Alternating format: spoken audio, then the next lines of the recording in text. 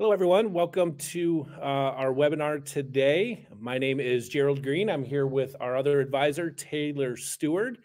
And tonight we're going to talk to you about our smart retirement tax planning and just overall investment look. You know, some of the things we look at as investment advisors with what seems like constant legislative changes and Or executive orders, you know, just depends on what you're looking or at. executive orders, exactly. So we want to make sure that regardless of if you're working with an investment professional now or just looking to get some questions answered, we try to give you a perspective from looking at all kinds of different angles.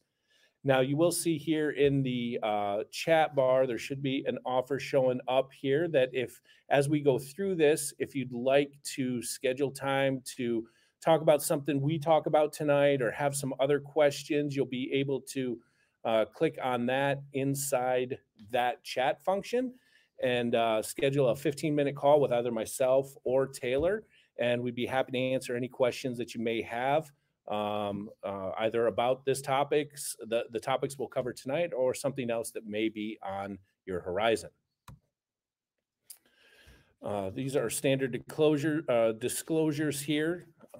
Let you know that we are an investment advisory services and we are an SEC registered investment advisor. So we are going to start here. What are we going to cover in this presentation? So what's changed in the tax world? What's still important to us now, knowing that a lot of these tax rules are going to change in the oncoming years and maybe sooner? And what does this all mean for you now? What does it mean for you in retirement? And how can we kind of meld those two things together? So the first slide here talks about the Tax Cut and Jobs Act that was passed previously with the previous administration. Now, it went through what's called reconciliation, so it didn't need the typical 2/3 majority. It went through both the House and the Senate, and what it said is it can't cost more than $1.5 trillion over 10 years, no cost after 10 years, and here's the big thing. All the changes that were made in this Tax Cuts and Jobs Act are going to sunset, and most of them are going to sunset at the end of 2025. So a lot of these tax changes that you can take advantage of now are going to be gone in 2025. We don't know if they're going to continue them, if they're just going to revert back to what they were back in 2017. There's a lot of different options, but right now we know as far as the current law is, these are good till 2025. But as we know, things can change on a dime. Like the national debt, right? That's a big ticking clock there that may change these tax brackets before 2025. We might have to, pass some tax laws and adjust the tax brackets. We've got this national debt that continues to climb, so we want to make sure that we're doing what we can now, knowing that at least in 2025 it will change, but possibly sooner. So the big thing is it sets up winners and losers. So what do we mean by that? So as an individual, we saw an overall tax rate reduction and the alternative minimum tax reduction. We saw the estate tax coupon double and it raised revenue, but still a total revenue loss for the government of just under $1.5 trillion. Businesses, again, we saw some rate reductions in that corporate tax structure. All of that's good for the corporate tax. It increases spending, increases hiring, and through normal business cycles, these are all good things. It's when you add these extraordinary events like a pandemic that really can move things around, move the needle, and makes us take a longer, harder look at what is going on. So let's take a look at the tax bracket. So on the left side, the previous law, we're looking 2017 and before. You can see the 33% tax bracket there, starting at $233,000 up to $416,000 with the standard deduction of $12,700 plus a personal exemption. On the right side, the current law, the current structure that again sunsets in 2025, you can see that same overlap in income. So from 172 to 329,000 is in the 24%, whereas if you're in the top of the 24%, you were in the middle of the 33% bracket under the prior law. So a 9% swing in tax changes there, and then the standard deduction of $25,100, eliminating that personal exemption. So other changes, like Taylor touched on, that standard deduction increase. So we used to be able to itemize this, whether it was health expenses or charitable organizations, things like that that we're going to touch on here. But now a lot of those deductions were done away with. And the current law says, here's your standard deduction and what we have to go through in order to, hold on, I apologize, folks. We're saying there's noting that there's nothing shared here. So I do apologize. Our computer is showing okay here. Give me 1 second. Gotta love technology, right? Yeah, technology is a great thing. So let's get back to that slide here. You should be able to see that screen if you couldn't before. But again, let us know in the chat. But again, the standard deduction increased up to that 25,000, increased the alternative minimum tax exemption, but that mortgage interest deduction reduced below. Excellent. Now we're getting feedback that All right, people can very say, good, all right, we're very on board good. here. Gotta love technology. But that mortgage interest deduction was reduced to 750,000. So here's some other changes that were made. Double the state tax exclusion to $11.7 million per person, or 23.4 for the couple. Elimination of the Affordable Care Act individual mandate and penalty. Repeal of miscellaneous itemized deductions for investment fees and other expenses that, again, were kind of lumped in with the overall standard deduction. And then with the 529 plans, it allows for tax favored distributions for elementary and secondary expenses up to $10,000 per student on an annual basis. So the tax cut changes really opened the doors for, yes, we saw the elimination of a lot of deductions, but it opened the doors for a lot more options, especially if you're saving for college, if you were nearing that estate tax coupon amount previously, which was half of the $11.7 million. So there were some very beneficial things in this tax cuts that, as of right now, are still there. So now the charitable deductions is a common topic that we come up with when we're meeting with clients is, some may not have these deductions exceeding that standard deduction, but you can make multiple years contributions in one time. So one of the key things that have come from this Tax Cuts and Jobs Act is what's called a donor advised fund.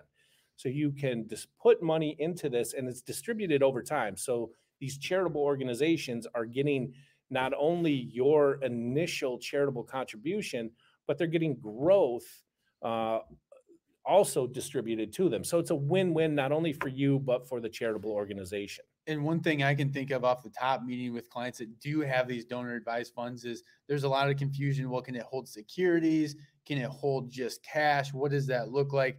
It can hold securities. And what we've seen and strategized with some people is, we're going to donate X amount of dollars per year for this set amount of time. Let's take some of these stocks that maybe we've had for a long time that have large capital gains or something like that and pass that on, because that's not taxed to these charitable organizations. So now here it does say age 70 and a half and up can take qualified charitable distributions. That's actually been changed to 72 with the delay of your required minimum distributions. But what we're talking about here is just that normal tithing or normal charitable contributions that you want to make before you could deduct that above the line on your income taxes. Right now, the way it's written, there's more hoops to jump through. But if you are over 72 and you have an IRA and you have to take that required minimum distribution, but really it's just adding to your income plan. It's not something generally that you're relying on for your normal annual income. Then what we've helped clients do is actually use that in order to give to that charitable contribution. And what it does is it saves the client's tax. Because if you have a $10,000 distribution that you need to take from your IRA, you can satisfy that by sending it to a charity where they're getting the full required minimum distribution, but you do not have to pay taxes on that money that is sent to that charitable organization. So you're satisfying your required minimum distribution that you would regardless have to take, but now you're not paying taxes on, say, that $10,000. And an important thing there too is neither are those charitable organizations as they receive those dollars. So it's really passing those taxes on, but not to those charitable organizations, so they can use and leverage those dollars and not have to pay the taxes on it as well. So above the line, what's an above the line contribution for starters? So looking at IRA contributions, if you put $6,000 in per individual or $7,000 per individual over 50, that $6,000 or $7,000 will come directly dollar for dollar off of your income for the year. Same with the HSA contributions, $3,600 for individuals, $7,200 for families, plus an extra 1,000 if you're 55 years or older, and then half of your self-employment deductions for Social Security and Medicare as well. One thing I'd like to touch on here real quick is these HSA contributions. Historically, this is one of the most underutilized tax advantage plans that are available to clients, especially those clients that want to retire early. One of the first questions I ask is, how are we paying for healthcare? So having this HSA and trying to maximize those contributions not only is going to save you taxes, but it's going to allow you a position to put less stress on your overall retirement plan later on in life if you get into medical expenses that are unplanned or just out of the ordinary. As we grow older, obviously the medical expenses tend to go up. So we want to, you're having kids as well. I yeah, mean, younger kids, breaking bones, all of those things. We want to make sure that we have another bucket that's tax deferred, or if you use it for those medical expenses, you're not paying taxes on that. Above the line, another above the line deduction, those student loan interest. It was $2,500 per year. Now it's phased out if you're single and making between 65 and 80,000, or for married couples, 135 to 165,000. Alimony, that's one that kind of changed. It's only deductible if that alimony decree was ordered before December 31st, 2018. Now, if it was afterwards, then that is no longer an above the line deduction. Early withdrawal penalties are also above the line. So if you have to take money out of a retirement plan early due to an unforeseen circumstance, that usually 10% federal tax penalty is a deduction. And then there are some limited business expenses that you can deduct. Of course, our school teachers, it says $250. I'd really love that to see like $25,000 because the teachers are definitely underfunded in that department. Army Reserves is traveling over 1,000 miles, and expenses to allow disabled persons to work. So let's talk about the Secure Act. So setting up every community up for Retirement Enhancement Act. It was passed in December of 2019, became law January of 2020. It's the biggest retirement legislation that we've seen in a decade. And it includes a variety of changes ranging from what's available in your 401k to withdrawal changes, as well as eliminating one of the big ones is the elimination of the stretch IRA. So if you were to pass assets on to your children, typically they could take that over their lifetime. Now it eliminates that, and you have to take it within that 10-year period. It also changed the RMD age, or required minimum distribution age, from 70.5 to 72. And I have seen that there's been some talk about changing that to even 75 because, folks are living a longer lifetime. Now, the pandemic and taxes, the CARES Act that we saw passed last year, and those economic stimulus payments. So the stimulus payments are not taxable. It's not considered taxable income. So as of right now, we don't have to worry about adding that and the government trying to take back some of that money. So that's a good thing. But it caused obviously a high unemployment. Even to this date, as the numbers, the jobs numbers came out earlier today, we're still talking about 10 million people without a job who had a job almost a year ago, which not only, of course, has lost tax revenue, but it's lost money going into the economy. So let's talk about the tax buckets. So in our world, there's 4 different buckets of money. We've got fully taxable income, which would be pension income, short-term gains, stock dividends, and then we have tax deferred. So you're putting money into your traditional IRA, your 401k, all these years. non-qualified annuities and savings bonds, you're putting that money in there and it's pre-tax, you're taking it out and it is now a taxable event to you at ordinary income rate. Then we have long-term capital gains. So you're thinking about your standard brokerage account. Maybe you have a joint account with a spouse or a trust-owned account. These assets are held outside of qualified accounts for more than 12 months, and you have long-term capital gains. So as long as you're paying or you're holding that asset for longer than 366 days, it is a long-term capital gain, which in most instances are less than your ordinary income tax rate. And then the tax-free bucket, the Roth IRA, municipal bonds, life insurance, death benefit for life insurance, and a portion of your Social Security income. We're going to talk about how we can maximize and leverage these buckets now, maximizing the working income, putting that into the 401k, reducing taxes now. But then when we're getting closer to those retirement years or in retirement, before we're forced to take our RMDs, looking at how do we get this money into, on the right side, that tax-free bucket. So again, having funds in all of these buckets is the best approach. And if you've only got one or two of them right now, don't sweat about your retirement. There's ways to be able to start funding these through different means to set you up for retirement. It's never too late and it's never too early. The best approach is obviously have them all fully funded, but we know life is a journey. So just because you may only have one or two of these right now, that's all right. It's about coming up with a plan that's looking to fill what you can of all of these buckets. And I would say it's more common than not, Gerald, and I don't know if you would agree with the tax deferred. I mean, we're working all of these years, we're contributing to these 401ks, or maybe you're a small business owner and you have a SEP or a simple. That's the most common savings vehicle. So we're working, we're paying for kids, going through school. Maybe we don't have a whole lot of discretionary income that we can save outside of that. Well, let's start leveraging that once we're into retirement or nearing retirement to start making that plan for the future. So to touch on that a little bit, these are the problems with that tax deferred bucket. So like Taylor mentioned, every distribution is taxed at your ordinary income tax rate. So depending on where you're at in retirement, well, you've got Social Security, maybe have a pension, and now you're taking money out of your 401k. Maybe you're making as much in retirement as you were when you were working, which is a good goal. You want to make sure you can continue that lifestyle in retirement. But as you age, your required minimum distributions are going to go up, so your tax bracket may go up. Distributions often lead to additional tax on your Social Security income.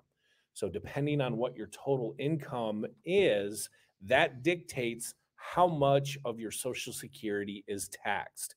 It could be 0, 50%, or 85% are those three basic buckets that your Social Security income gets taxed at. So having that income plan to know what your taxes are going to be in retirement is key. We can't avoid taxes. We'll end up somewhere in federal prison. Yeah. But with the proper plan, you absolutely can dictate what your tax bracket is in retirement. Distributions also can lead to more tax on capital gains. So once you get above a certain income limit, that capital gains rate that Taylor was talking about, that is 15% ordinarily, can jump up to 20 or even higher percentage. Only accounts that require distribution. So IRA, 401k, 403b, simple IRAs, SEP IRAs. Once you reach that magical age of 72, you have those required minimum distributions. Again, regardless of if you need it or not, government says you have to take it so they can tax it. So having a plan around that additional income, especially if you're not taking money out from retirement up to age 72, is going to be key. And then the highest taxed accounts to leave to heirs. So you leave it to your beneficiaries. They're still working. They're in the workforce. They have their, maybe at their highest earning potential at that point. And now because they got rid of that stretch IRA, your qualified account is going to a non-spouse beneficiary, and they have to take that money out within 10 years, which could throw them into a whole nother tax bracket. And that's a really important one. I think that we should touch back on too, is the highest tax account leaving it to the heirs.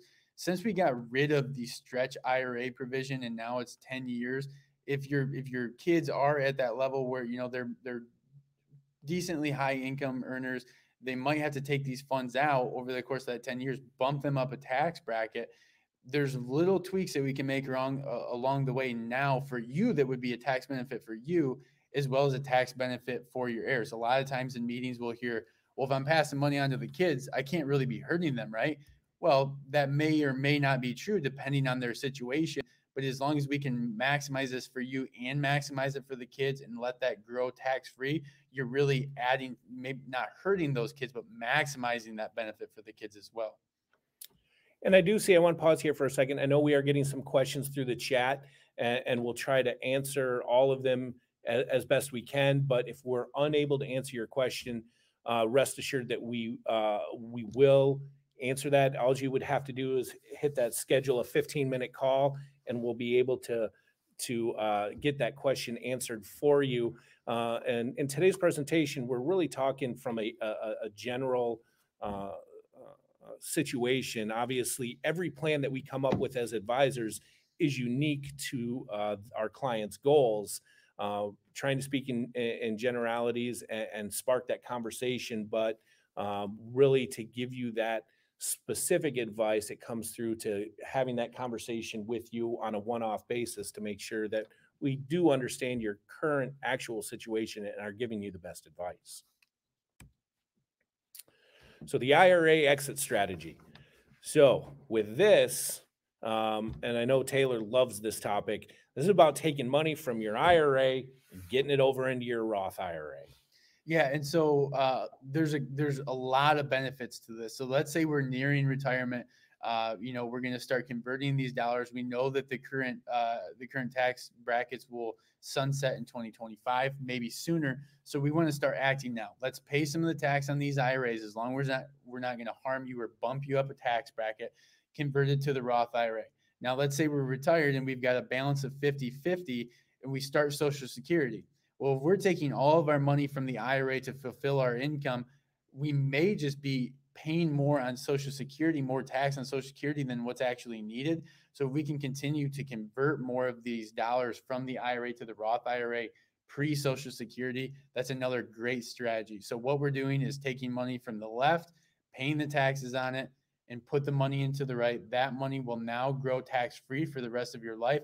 As you take distributions and income out of this account, it's not going to show up on your income tax as a qualified distribution, therefore not making a larger portion of your Social Security potentially taxable.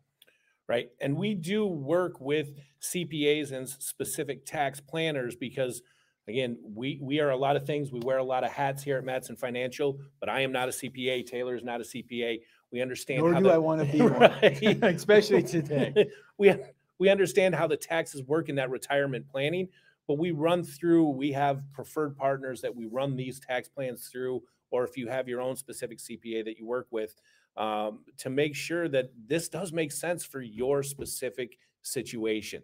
And again, once you start adding on the Social Security, what your current qualified accounts look like, there's several different ways to sum this up, but you just want to make sure that it fits what you're looking to do, not only from a needs-based in retirement, but a lifestyle base, while paying Uncle Sam as little as possible. So the advantages of a Roth conversion: future income is received tax-free after 5 years. Now you can still have access to the principal that you've put in, but you cannot receive any of that growth until that 5-year window has passed. Otherwise, will be subject to penalties. Larger sums of money can be accessed in the case of emergencies such as long-term care without significantly raising tax brackets if you're over 59 and a half. This is a good one. If somebody goes into care at a younger age than we had planned on, and we have to take these funds out, we want to make sure that we're not raising that tax bracket or recognizing any of these penalties to pay for that care. So it's a good strategy to use while we're at a younger age as well. We're not saying that, it's not right to just have everything in a Roth IRA, everything in a qualified. There is a good balance that we want to have. So with all this tax talk, let's kind of put the numbers there and show an example. So we have a married couple, both age 65, and in 2017, they were at the top of the 15% tax bracket. Now their goal is to convert 200,000 of the IRA to a Roth IRA. So what does that mean in dollars dollars to donuts, I guess, as they say. So an example of 2017, if they did it, about $56,000 of it in tax. After this Tax Cut and Jobs Act law, the conversion in that same tax bracket only cost them 44,000. So that's over 20% savings. So that's more money that's working in your Roth. It's more money staying in your pocket and less going to Uncle Sam. So again, having that specific plan on the timing of it and how it wraps around your income plan is key. Having that written income plan, which again, we'll touch on in a little bit. So let's talk about how we can apply all of this to our plans now and moving forward. And the very first principle here that we're going to talk about is number one, don't run out of money. We always say on and on and on, the retirement isn't about how much money you have. It's about how much income you have. We don't want to run out of that money and make sure that we're maximizing those assets. And a big part of that is taxes. So one of the easiest ways to run out of money is not having that written income plan. Have it on paper. Does it mean it's set in stone or we're writing it on the stone tablet? No, we understand life happens. There's changes in life. There's changes in laws. So having one plan one day, it may have to change, but it's got to be adaptable. This shows an example here of someone who has an investment amount of $1 million, wants to retire and draw $5,000 out at retirement per month. But because they're not really looking at that written income plan, taking into consideration not only their taxes, but their Social Security, their required minimum distributions, what it means in order to make this successful, doing it that way is they only have a 19% chance of probability that their money will last. Really, they need $1.5 million to do that. Otherwise, they're going to have to retire later, or they're going to have to withdraw a smaller amount. But with just some simple planning through the tax benefit savings, through the reduction of the overall taxes you're having, along with Social Security optimization, now we're looking at the same type of plan, having that $5,000 withdrawal, starting with $1 million. Really, it's a difference of they need an additional $39,000 over the course of the next 2 years to have that retirement that they want of that $5,000 income.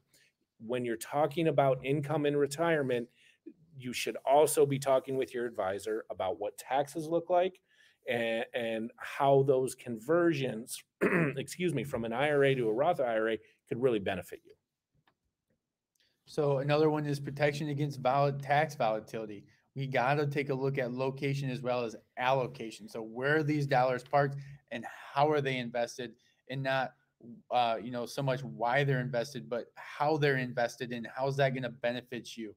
Now we're also going to look at maintaining the tax buckets and diversifying not just by asset or asset class, but the qualifications of these dollars and those income sources. So taxable, tax deferred, and tax-free.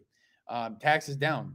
Take from tax-deferred IRAs and taxes up, realizing long-term gains from taxable. One thing that would be a major change in the overall tax law that we may see come down the pipeline at some point is an increase in long-term capital gains from 15 to, there's talk 30, 40, north of 40, 15 and 20 right now to, again, 30, 40%, and losing that step up in cost basis, which is a big benefit to your heirs at this point as well. So the big key takeaway here is we know what taxes are today. We don't know what taxes are going to be, 2 years from now, 3 years from, things can change that quick. So having a diversified approach will really serve you in the long run, because I know people laugh at me when I say this, but taxes could go down based on your income. It's possible. Yeah. It's possible. Is it probable? I don't know. My crystal ball works as well as the next guy's. But again, having different buckets, not knowing what's going to happen, the whole key here is to keep as much of your money in your pocket.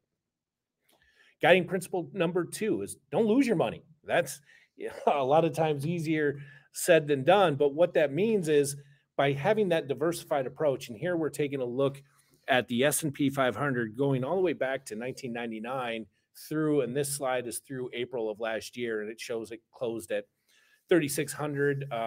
And now it's it closed today at over 3,900. So there's going to be ups and downs in the market. Are we going to see another 10 years going forward that we've seen the last 10 years? I don't know. It was a pretty good run in the market. So having that diversification and being able to adapt with ever-changing markets, which is what that future is going to hold, is really going to be key. Do you have a buying opportunity if the market goes down, or is your advisor just saying, hold on, it'll come back? That's kind of what we hear from a lot of clients who come in the door the first time. But what you want to do is be in a position to take advantage of that market on that downswing. You want to buy low and sell high. The only way you can do that is have that written plan and have some good diversification.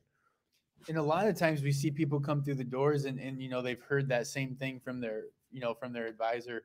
Hold on, it'll come back. Hold on, it'll come back.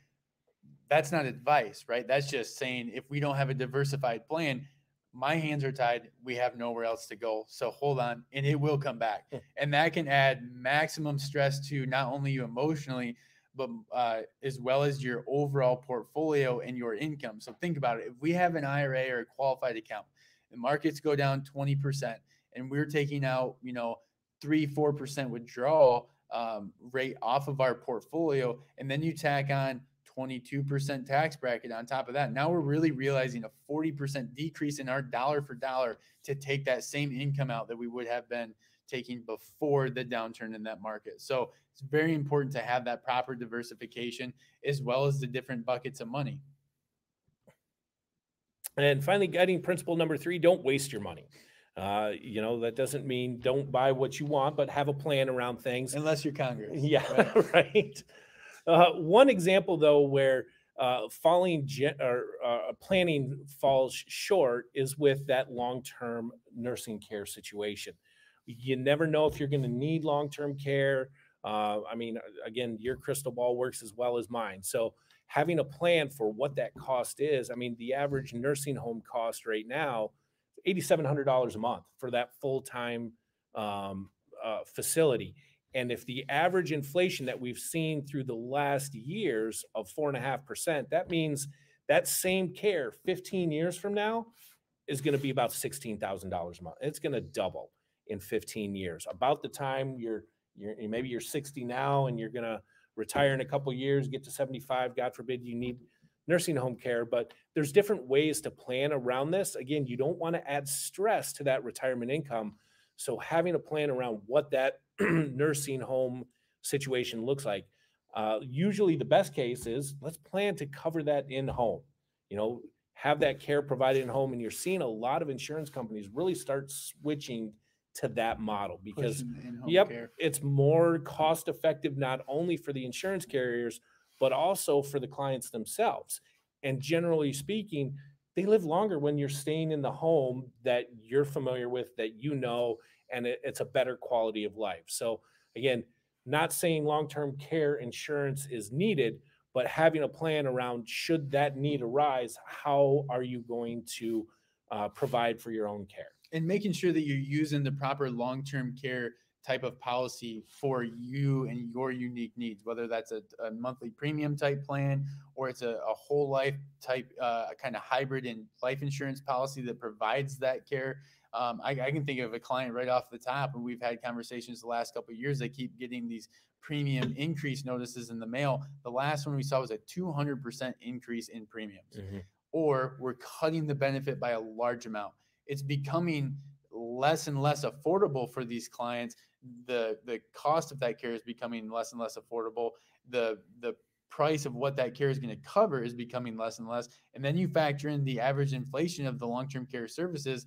It just flat out doesn't make any sense in some instances. I'm not saying that's maybe your scenario or the next person's scenario, but it's a reality that we need to look at. And there's a lot of different ways to structure that. So again, it's a very important topic that we want to make sure that we cover. But number one is, if we put some sort of insurance in place, it needs to be affordable, but not just now, later on. So we want to have a premium that we can, it's a smaller pill to swallow and something we can plan for in the future.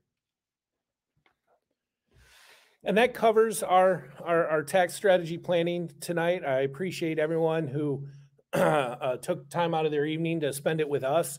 Please, if you have questions and would like to follow up with either myself or Taylor, go ahead, schedule that 15-minute call. We'd be more than happy to answer any questions that you have and really talk about your specific scenario and how we can help. Regardless of where you're at, there's no question too big or too small. We'd love to address it with you and see if we can help you out with your current position. Thanks for spending your Thursday night with us, folks, and hopefully we talk to you guys soon.